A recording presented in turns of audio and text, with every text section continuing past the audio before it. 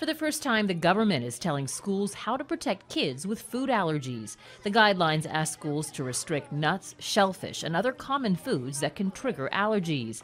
And teachers should be taught how to use emergency medicines like an epi-pen if a child has a severe reaction. The CDC says about 1 in 20 U.S. children have food allergies. A new study finds fresher blood may be better for transfusions. Doctors at the Cleveland Clinic say in some cases the longer blood is stored, the more likely patients who receive the blood can suffer complications, including organ failure and infection.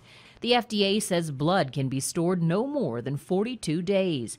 The authors of the study say doctors should try to make sure patients receive the freshest blood possible. And more evidence babies may start learning in the womb. Researchers in Finland had 24 pregnant moms play the song Twinkle Twinkle Little Star near their bellies 5 days a week during the final trimester.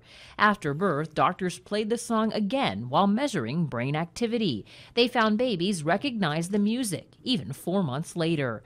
And those are some of the day's top health stories. I'm Vanita Nair, CBS News, New York.